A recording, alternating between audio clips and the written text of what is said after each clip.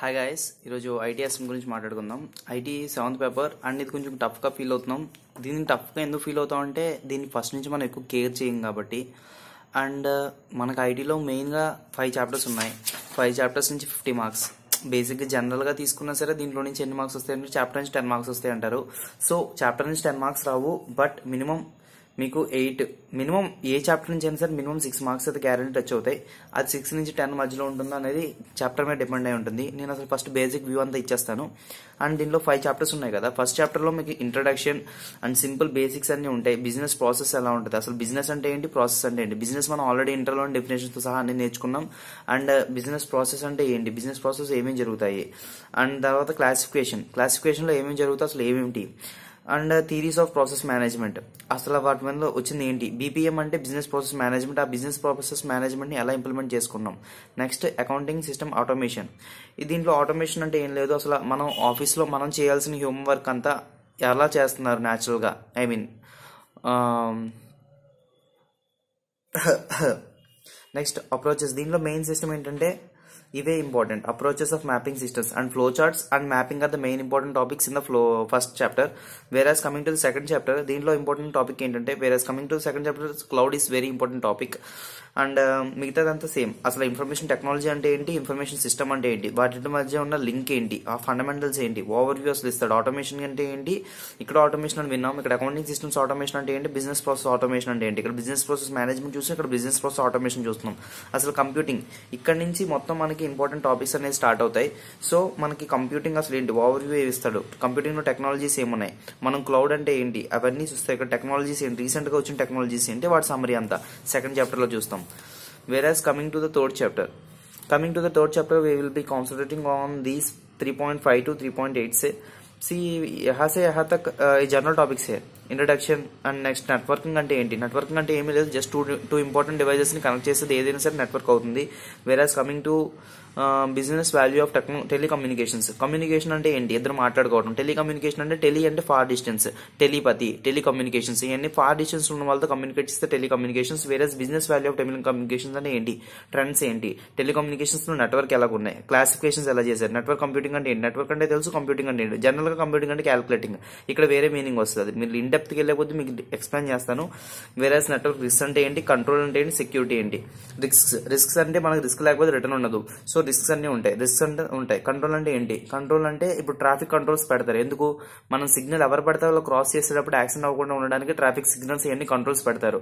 So ఎక్కడైతే risk ఉంటుందో అక్కడ కంట్రోల్ ఉండాలి. కంట్రోల్ ఉండాలంటే మీకు సెక్యూరిటీ, ఇప్పుడు సెక్యూరిటీ ఉండాలి. సెక్యూరిటీ అంటే ఏంటి, సీసీ కెమెరాలు ఉన్నాయి అవన్నీ అనమాట.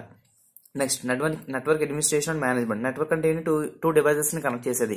ఇప్పుడు 2 డివైజెస్ ని కనెక్ట్ చేసేటప్పుడు అడ్మినిస్ట్రేషన్ చేసుకోవాలి. ఇప్పుడు ఆ నెట్వర్క్ మొత్తంలోనే 2 డివైజెస్ ఉన్నాయి. 2 డివైజెస్ మధ్యలో మామూలుగా హాయ్ బావా ఎలా ఉన్నావు అవి వెళ్తాయి, ద మోస్ట్ ఇంపార్టెంట్ మెసేజెస్ కూడా వెళ్తాయి. మరి ఎంత ఇంపార్టెంట్ ఇన్ఫర్మేషన్ వెళ్తున్నప్పుడు చిన్న చిన్న వాటికి పెద్ద ప్రాబ్లం లేదు, పెద్ద వెళ్ళేటప్పుడు ప్రాబ్లం వస్తుంది. కాబట్టి వాటి అడ్మినిస్ట్రేషన్ చేసుకోవాలి, మేనేజ్మెంట్ చేసుకోవాలి. ఇంటర్నెట్ లో రెవల్యూషన్ ఎప్పుడు స్టార్ట్ అయింది. ఈ కామర్స్ అంటే ఏంటి, e commerce best example Flipkart, mobile commerce best example Paytm. Electronic fund transfer అంటే ఏంటి, దీని సమ్మరీ. ఓకే, ఇది అంతా చాప్టర్ 3 లో ఉంటుంది. ఇక్కడ మన చాప్టర్ 3 అనేది ఈజీ అనమాట. ఐ మీన్ ఈజీ అంటే ఎవ్రీ క్వశ్చన్ ని ఇక్కడ నుంచి ఇక్కడ వరకు మోస్ట్లీ 3.46 వరకు ప్రతి క్వశ్చన్ ని మీరు 4 మార్క్స్ ఎక్స్పెక్ట్ చేయొచ్చు. ఇక్కడ నుంచి ఇక్కడికి ప్రతి క్వశ్చన్ ఇంపార్టెంట్ అండ్ ఈజీగా ఉంటుంది. వన్నిట్లో ఇవి ఈజీగా ఉంటుంది, ఎందుకంటే ఇది చదివిన వెంటనే మనకు అర్థమవుతాయి. ఓకే ఇది జస్ట్ ఇక్కడ ఉన్న లాంగ్వేజ్ అనేది మిగతా అన్నిటితో పోల్చుకుంటే మిగతా అన్నిటి సోఫిస్టికేటెడ్ లాంగ్వేజ్ ఉంటుంది. ఇక్కడ మాత్రం కొంచెం జనరల్ నాలెడ్జ్ ఉంటుంది, ఐ మీన్ జనరల్ లాంగ్వేజ్ ఉంటుంది. సో దట్ మనం ఈజీగా గ్రాస్ప్ చేయొచ్చు. While coming to the business 4th chapter business information systems. Business information systems అనేది information technology as a key. ఇది జస్ట్ ఈ జనరల్ టాపిక్స్. ఫస్ట్ 3 టాపిక్స్ అన్ని ITSM అనేది కూడా మనం సెకండ్ చాప్టర్ లో కవర్ చేస్తాం. సో మీరు సెకండ్ చాప్టర్ కవర్ చేసిన తర్వాత 4th చాప్టర్కి వెళ్తే ఈజీగా ఉంటుంది. అండ్ నెక్స్ట్ ఇక్కడ వరకు అంతా ఒకటే. ఆర్గనైజేషన్స్ అంటే ఇన్ఫర్మేషన్ సిస్టమ్స్ అంటే ఏంటి, బిజినెస్ ప్రాసెస్ అంటే ఏంటి, సంథింగ్ అలా జరుగుతుంది. ఇంకా జస్ట్ సింపుల్ గా ఉంటుంది. అండ్ ఇన్ఫర్మేషన్ సిస్టమ్ ఒక రోల్ ఏంటి బిజినెస్ లో, ఇవన్నీ తెలిసిపోతుంది. ఇవన్నీ తెలుసుకున్న తర్వాత ఇప్పుడు మనం మెయిన్ టాపిక్స్కి వస్తే 4.10 నుంచి 4.51 వరకు ఇవి మాట మనకి మెయిన్ అనమాట. హార్ట్ మొత్తం ఈ చాప్టర్ లో ఇంపార్టెంట్ అయింది. ఇక్కడ నుంచి 4.10 నుంచి 4.51 వరకు నేను మీకు ఎస్ఎం ప్రిఫర్ చేస్తున్నాను. ఎందుకంటే ఎస్ఎం లో టీచ్ చేసినప్పుడు మీకు ఎస్ఎం కూడా చదివేశారంటే మీరు స్టడీ మెటీరియల్ లో మీరు కనీసం వీడియోస్ చూస్తే మీరు చదవక్కర్లేదు. ప్రాక్టీస్ మేళని ఎక్కువ ప్రిఫర్ చేస్తున్నారు కాబట్టి అట్లీస్ట్ మీరు ఎస్ఎంలో కొంచెం వీడియోస్ చూస్తే మీకు ఒక అవగాహన వస్తుంది. అందులో నోట్స్ చెప్తున్నారు కదా, నేను కూడా నోట్స్లో చేసుకుని చెప్పేయచ్చు. బట్ మీకు ఎప్పుడైతే ఎస్ఎంలో చూసి చదువుకున్నప్పుడు మీకు ఒక ఫీలింగ్ వస్తుంది, ఓకే నేను ఎస్ఎం కూడా కవర్ చేశాను అన్న ఫీలింగ్ వచ్చినప్పుడు మీరు బుక్ తీయబుద్ధి అవుతుంది, చదవబుద్ధి అవుతుంది.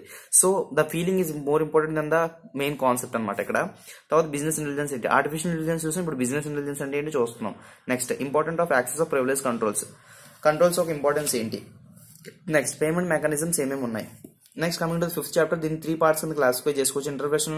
Introduction, classification, business process management ఒకటి, అండ్ ఇక్కడ ఎమర్జింగ్ టెక్నాలజీస్ అనేది ఇది ఒక్కటే ఒక పార్ట్ తీసుకోండి, ఇదంతా మిగతాదంతా సెకండ్ పార్ట్ అనమాట.